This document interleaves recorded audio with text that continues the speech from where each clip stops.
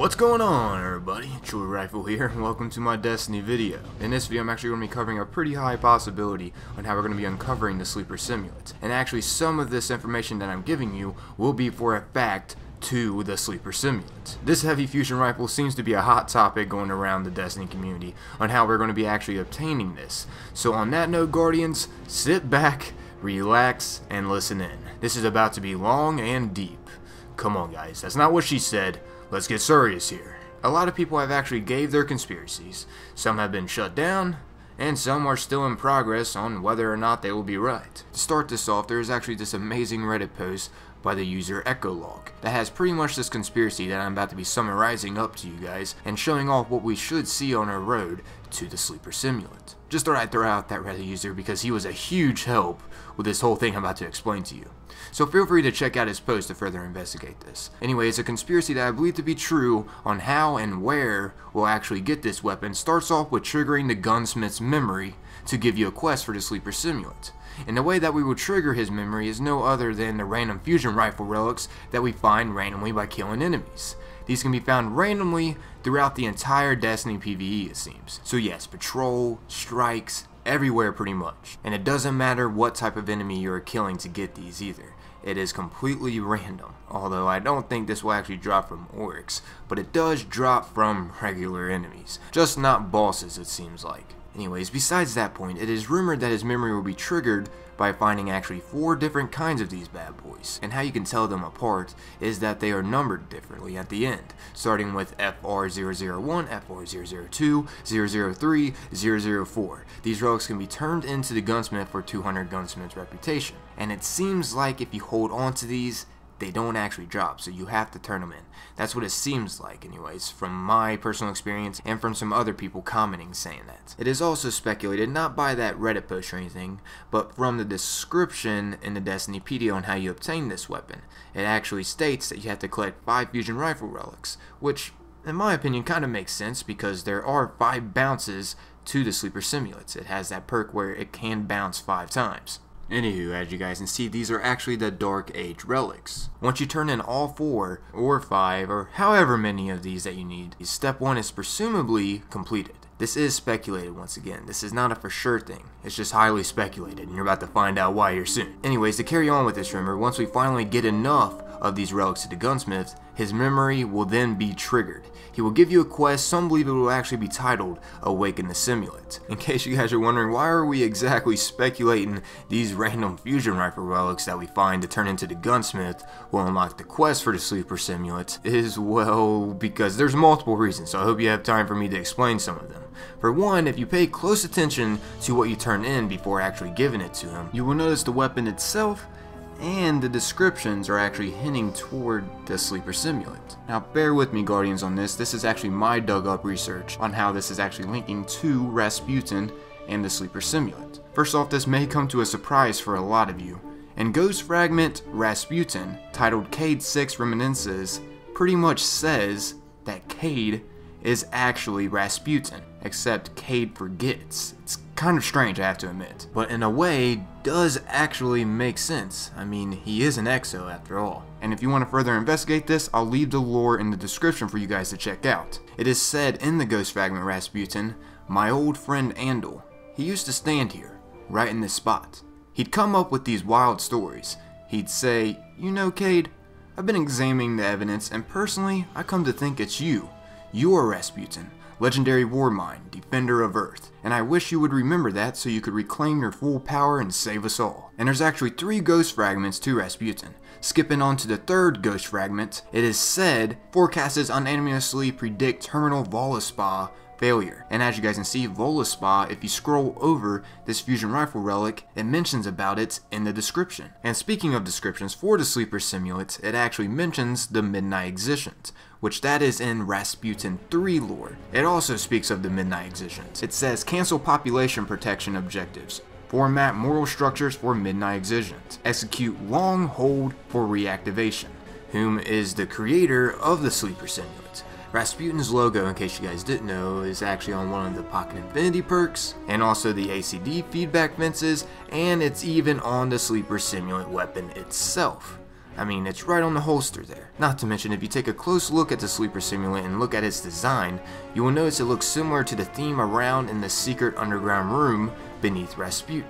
I mean, as you guys can see, it does have a similar theme going on down here. I mean, yeah, that logo is all around in the Rasputin area. I mean, of course, it is the Rasputin logo, but I'm just saying, there's something fishy about this underground room. I mean, call me insane all you want, but once again, I'm just saying, this seems like a huge factor. I mean, being that the Rasputin is the creator of this weapon. So why wouldn't we exactly obtain this bad boy underneath the Rasputin? Okay, so for the next clue about these fusion rifle relics is the RAS that can be seen with these relics. That is also a clear indicator as well, pointing toward Rasputin. I mean, what else could RAS stand for? For the next clue will actually be this classified quest item.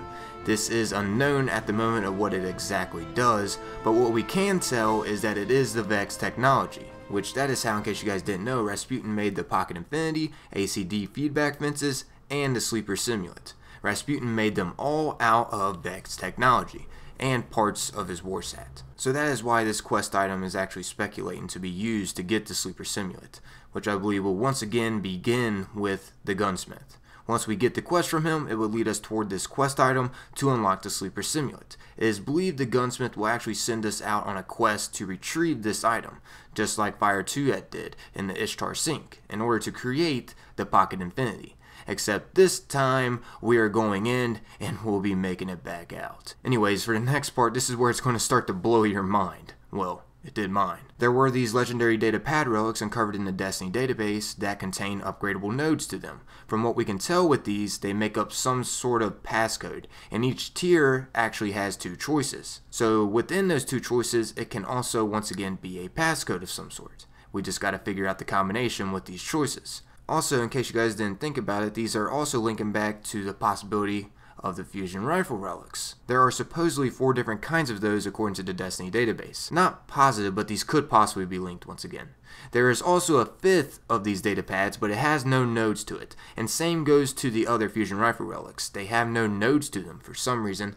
Those could possibly be the completed version that you will use later in the quest. It is rumored that these data pads will calibrate the 4 fusion rifles that we already gathered to get to this part of the quest. That is, assuming gathering those fusion rifle relics are correct. Another possibility of use with these data pads that were found in the Destiny database is that these could possibly be the passcode into Rasputin's door. Listen to this secret dialogue that is found by scanning this door to Rasputin's area in the Promethean Code mission. After all this time, how can we be sure Rasputin has the code? I already stole it once.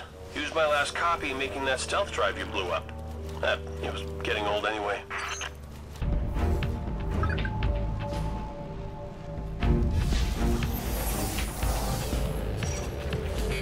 Cayde, your bypass codes aren't getting us through these doors.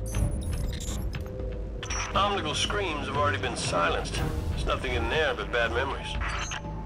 Rasputin will give only what you need. Nothing more. Don't worry. The good stuff is below you. Keep moving. Pretty interesting.